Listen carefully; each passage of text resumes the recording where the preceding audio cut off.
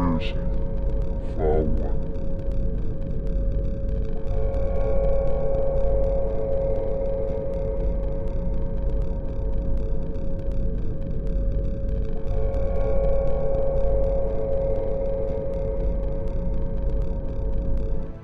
In June 2013, the Xbox One was revealed at the E3 game show.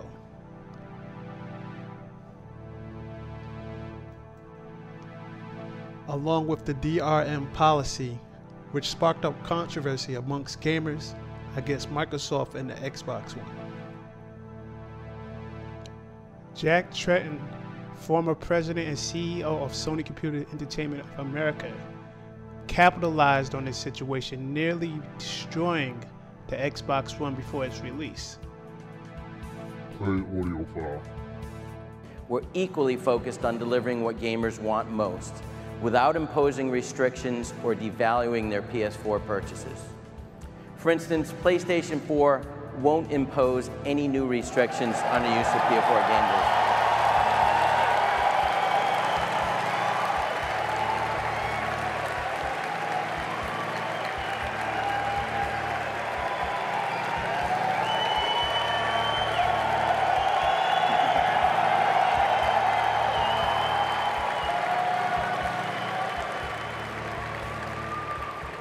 Guess that's a good thing. We believe in the model that people embrace today with PlayStation 3 and continue to demand. Just heard you there. When a gamer buys a PS4 disc, they have the rights to use that copy of the game. They can trade in the game at retail, sell it to another person, lend it to a friend, or keep it forever.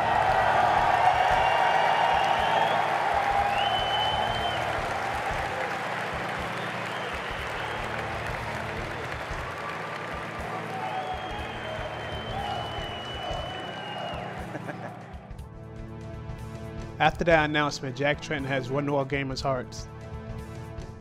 And also with the announcement of the PS4 being $399, Xbox One didn't have a chance. In July of 2014, PlayStation 4 has released an app called PlayStation Now. It's a streaming video game app that allows players to rent video games for as high as $22 every 3 months. EA also in July 2014 offered PlayStation a proposal of an app of their own that allowed gamers to download games for a one-time price to keep forever. Being that this app was going to affect Sony Entertainment America's PlayStation Now, they rejected EA's offer. Okay, so you probably wonder where I'm going with all of this. If Sony's PlayStation Now develops successfully, then you could be in a similar situation that Xbox One DRM was going to offer the gamer. It's quite clear, they already overcharge you and you can't keep the games to own them.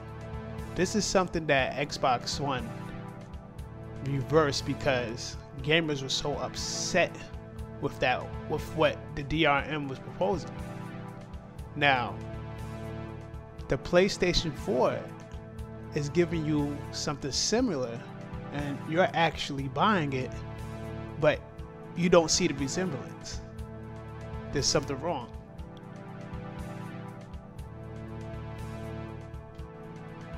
So how did Sony pull off something similar that Xbox One almost had gotten destroyed over?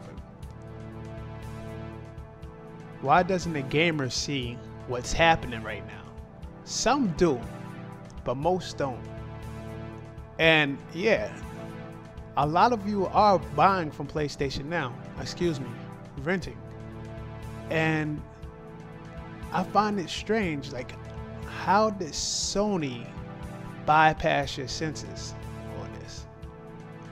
Now, being that this is actually doing okay, there's a possibility that in the future, Sony may pull a similar DRM, maybe even a little worse.